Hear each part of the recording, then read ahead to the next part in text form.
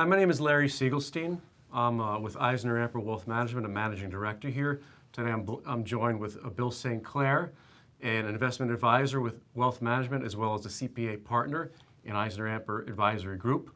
And today we're really here to talk about the economic environment, about what's going on, and the impact that it might have on the business and the business owner. So first, what we really wanted to talk about, Bill, is we wanted to talk about what are those factors out there that are affecting the economy and the business, and also, on our personal level. So we talk about the fact that obviously a hot subject right now is inflation. Everybody's talking about it. Jerome Powell was on the, spoke to us yesterday about where things are going. His projection is that, of course, they'd like to get inflation down to 2%, and I know you want to touch on that. Right. But the fact is that right now we're a little distant from there, and there's probably some increases that we're going to be expecting in the short term. I think so. That's the way the Fed's pointing in that direction for 2023. Let's go back and try to define inflation a little bit. It's all about different things that have happened throughout the economy. We had a supply chain disruption through the pandemic, and now also with the war in Ukraine. We also have economic factors of energy and food prices increasing dramatically because of a lot of different rules and regulations that are coming out of different industries. Ryan, who gave the economist that gave the speech to the EisnerAmper group a few months back, really gave a good definition of inflation. He said we're at 8.5%. He said the food and energy costs account for 2.5% of that.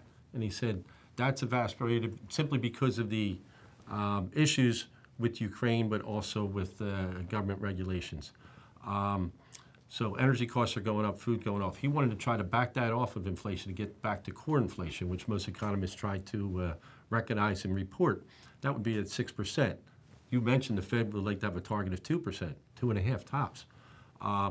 But he also brought out in his report, which I thought was very interesting, that the government spending that has happened over the past 2.5 years is $6 trillion of what he considered excess spending that is attributed to 3% inflationary factor. So if you back that out, you're really at 3%. So what the Fed's trying to control is that 3% bringing it down to 2%. And that's what they're doing the rate increases for. With that the Fed keeps that kind of economic view, maybe the rate increases won't be as much in 2023 as they were in 22. Right. But it's very interesting how all these factors go against one another sometimes. And as a business owner, that's what you have to pay attention to. Exactly. So all these factors, Bill, are really impacting what we see as market volatility, number one. Correct. The consumer, we're feeling it in our pocket, okay? Our bag of groceries 2 years ago was less expensive than it is now, and it's probably going to be more 2 years from now. The other things that are influencing, we talked about, you and I talked about the domestic political situation. Yes. Blue and the red, potentially split House and Congress, how that's going to, the House and the Senate, how it's going to impact potentially if there's going to be a gridlock regarding lawmaking and what's going on in the short term.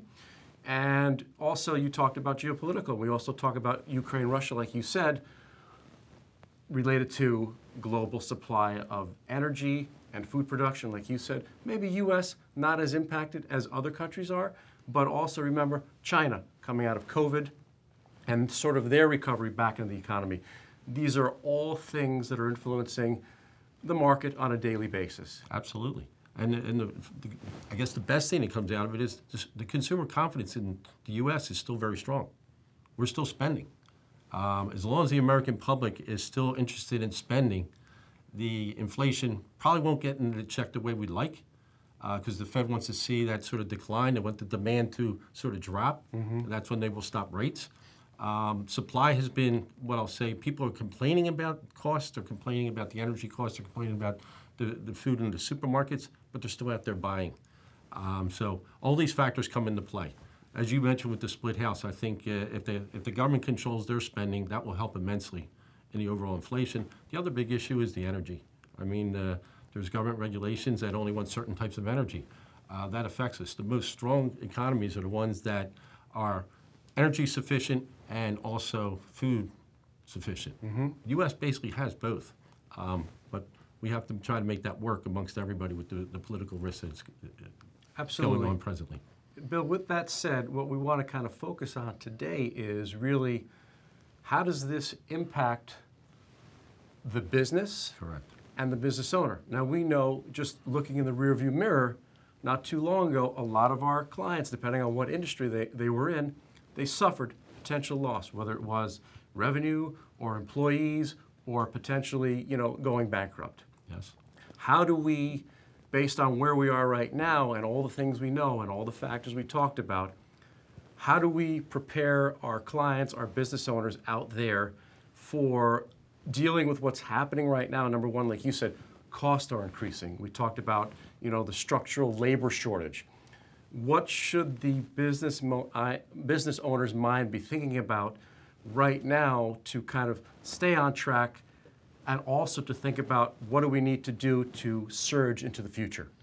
Hey, as a former business owner, before I merged in with EisnerAmper, everything that I always taught our clients and practice ourselves was strategic planning. You need to go about working on your business, not in your business. We all get caught up with the day-to-day. It's very hard to get away from that, to really do the strategic plan. We recommend that you go off-site with whoever your management team is, maybe outside consultants. Really try to come up with your goals. And they're both short-term goals for operations, a one-year budget, versus long-term goals. When do I plan to exit out of the company? What's my 3 and 5 year plan, budgets? There's so many things that affect in the economy. Business owners have to always be paying attention to it. The supply disruption from the pandemic and now the war in Ukraine definitely could affect an awful lot of businesses. Is that an issue? Do you have enough inventory? Is that going to affect your sales? On the other hand, the labor shortage, as we talked about, there's just not enough people in America to hire anymore. And that's created a lot of issues, sometimes cash flow issues for the company owner because they have to pay larger benefits and more payroll to maintain good employees, but also the cost to try to get the good talent.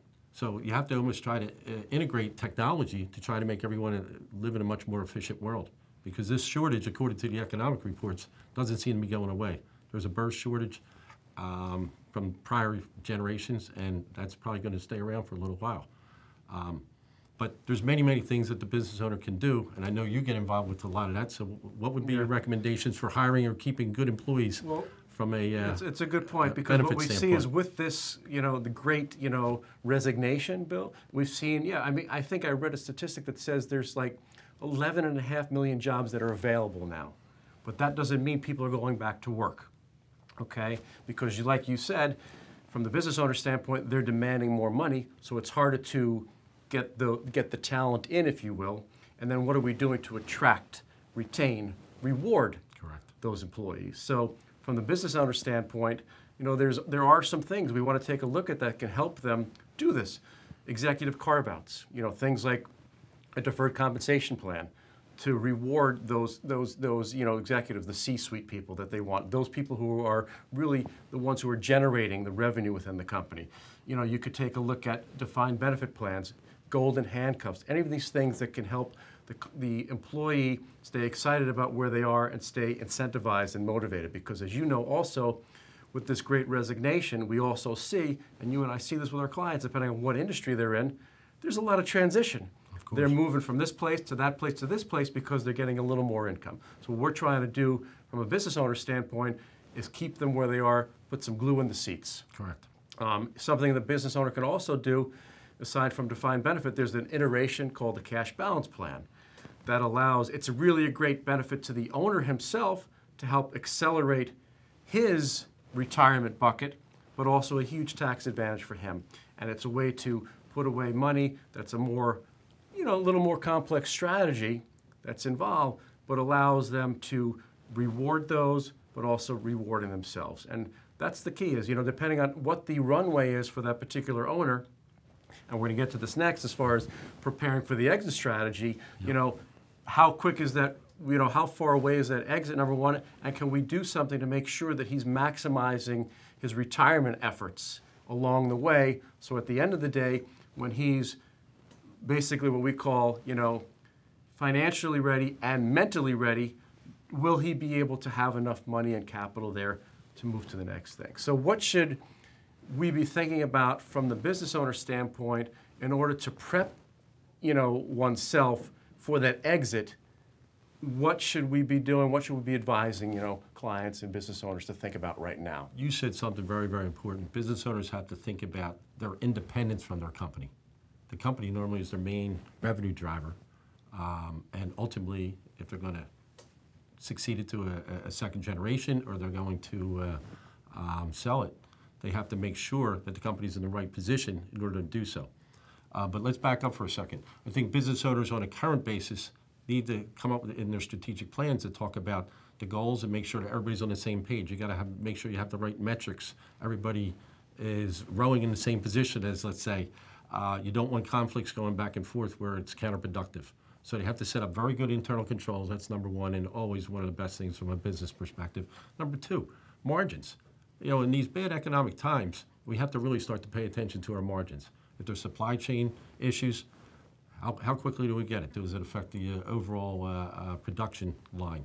Or, better yet, how can we increase our margins through more efficiencies with technology? That's where everybody seems to be going presently. Or, how do I go about, do I increase prices? I mean, there's 4 ways to make money in any general business. And 3 of them are all about revenue, and the 4th one's about cutting costs. So I either increase my price, I come up with better margins, I think innovatively and come up with new product lines, new services, and the last is to cut costs. We were just talking about increasing costs to maintain and keep the employee benefits and also the employees. And I think that's an excellent idea simply because if you lose your employees, the amount of cost it takes to replenish that is more costly. So if I already have increased costs just to maintain my labor force, I need to really go out and try to say, how do I increase my revenue stream? And from business sale, succession planning, you always have to think about the bottom line. Most businesses are sold on based upon EBITDA, and that's all about the earnings. And does it increase? Is it going on a regular basis? Is there a value add down the road if someone's going to come in and buy your company, or if the second generation can take it out? Is there enough cash flow to make that happen, to where you get a hefty buyout and they still make some money and see exponential growth in their realm? So there's so many different parameters that you have to look at, but the most important thing is you got to pay attention every single day and understand what your risks are and try to address them on a regular basis, just as you come to work every day and take care of your actual in business operations. One of the key things you said, Bill, and I just want to reemphasize, is that even if we're not mentally prepared about having an exit, it's something we should be thinking about even if it's 10 years from now.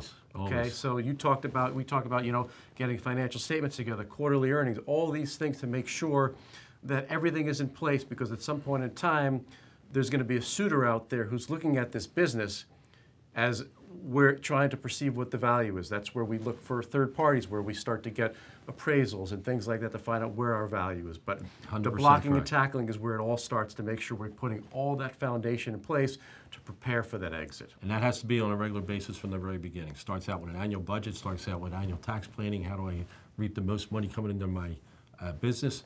How do I come up with our strategic plan, 3, 5 years, 10 years, as you mentioned, for a business succession? Other rules from a succession standpoint, you definitely want to start doing audited financial statements at least 3 years prior to when you want to even entertain selling. And you also have to look at the economic times. A year or two ago, I mean, I do an awful lot of franchise businesses, and the multiples to buy franchise companies was extraordinary, higher than it ever was in the history of franchising. Today, that has dropped like a lead balloon. So, I mean, the financing costs are more expensive. These are not the best economic times right now to sell your business. So you have to plan for that. If you're ready, getting close to retirement, 2023 might not be the best year. We got to hope that you plan for it down the road.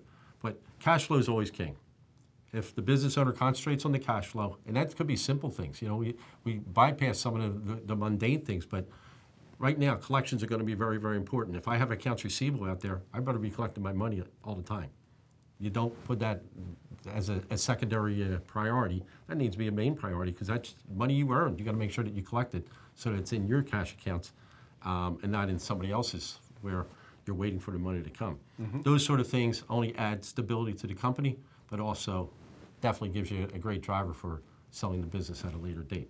You know, just good controls. Okay. So as far as part of the overall selling of the company also comes down with tax plan. You know, we do tax planning every single year for our clients, and the smart ones really take to it and you know, have their systems down to minimize the tax. Well, when you're going to sell your company, you also have to really zero in, make sure that the teamwork approach, everyone's on the same page. You have an attorney writing up agreements. They sure better be talking to us about making sure that it has the right tax treatments. And most good law firms will do so. But our clients have to understand that there's different ways of selling the company, whether it's an asset sale or a stock sale. And the difference in taxation between ordinary income and capital gains is huge. So we really have to come up with the right parameters to make sure that they have the proper tax savings. And at that point in time, they have to build that into their overall cash flow for their independence. So when they sell, they always have to reduce their amount by whatever they have to pay the tax man, which is very important in the overall mental state of the business owner. They need to know what is going to end up into their pocket. So tax planning is always key in our business and to every business owner. Mm-hmm. Something you and I discussed also was the fact that the business owner, that his decisions should not be made in a silo just on the business. We talked about the fact that there's planning that needs to be done because the business side and the family side, especially for a business owner, they intersect. Absolutely. And you can't plan with one without thinking about the other. So let's just touch Every on that time briefly. I used to always try to get our clients to have tax planning meetings once a year, right at the end of the year. They always wanted to come to that meeting because they know that we could save them money on taxes, even if it was just a deferral. Whether it's deferring income, prepaying expenses, retirement programs, bonuses, whatever it might be for them to defer out that tax bill. But also, at the end of those meetings, I would always bring up, okay, now you just did all this wonderful planning. We wanted to go through their annual budgets, what was going to be the budget for the next year, make sure to discuss margins, all the things that we were talking about earlier. I would bring up as the last agenda point. Now, what have you done for you personally? Have you planned for your family life and your personal life the way you just did for your business? And lots of times I get the blank stare. And then I sit back and say, okay, let's go with the real simple things. Do you have a will? And they say, no. I said, well, you got a shareholders agreement, you got a partnership agreement. Why don't you have a will? Take care of your family. Is your business more important than your family? And ultimately the answer is no. And all of a sudden they're going to get involved in the personal financial planning. And that's where EA Wealth Management can come in and help immensely with all Well, our it ends up being like the shoemaker shoes, Bill, right? They're so focused on their business, which That's is correct. usually their largest asset, and they're not focused on protecting the family risk and protection. the risk that could be. But not only that, proper investing. I can't tell you how many people have money sitting in a bank account earning virtually no interest. And now inflation, one nice thing about inflation is interest rates are skyrocketing. You know, in a regular bank account, you might be earning 0.5%. You go into a money market account with an investment account, we might be able to get you around 4.5%. I mean, those kind of things are huge. So just the basics, you know, reviewing the investments and reviewing the insurance policies, reviewing their overall goals of their plan. Who's going to get what upon death? Are there any disabilities in the family that you need to create a separate trust for? There's so many things to still talk about at that personal level, just as much as the company level. So they really have to go in parallel and at one time start to intersect. Because you need to eventually, none of us can beat Father Time, we need to remove ourselves from the business and then hopefully we're still around to take good care of our families. Exactly, exactly. So after, you know, we talked about the exit strategies and other things that you should do. The 3-year audited financial statements are always a very necessary component, but you really start to have to pre-plan. You need to understand the value of your company. You should be running those KPIs now and also trying to understand what your overall cash flow is, what the multiples are currently, what you could sell for. You need to get a good qualities of earnings report to make sure that the people really understand internally what the company's value for and how you can make sure that it grows exponentially into the future. So besides the good internal controls, getting outsiders to help you value the company is very imperative so that you, when you go to market, you have the right price to ask for and that you know that the company might have the ability in order to grow exponentially, which is what most buyers always want. They want that large EBITDA amount now, and hopefully they can grow that. We mentioned the fact that we're carving out something for executives, but I think what the business owner cannot lose sight of, which is really integral because we see it across multiple industries, you also have your rank and file. And what are we doing to keep them? Because they could also be transitioning out if they're not happy with what they're getting. So what can the business owner do? Well, we could make sure we have a 401k plan that is rich, that probably has some kind of safe harbor match or some type of contribution.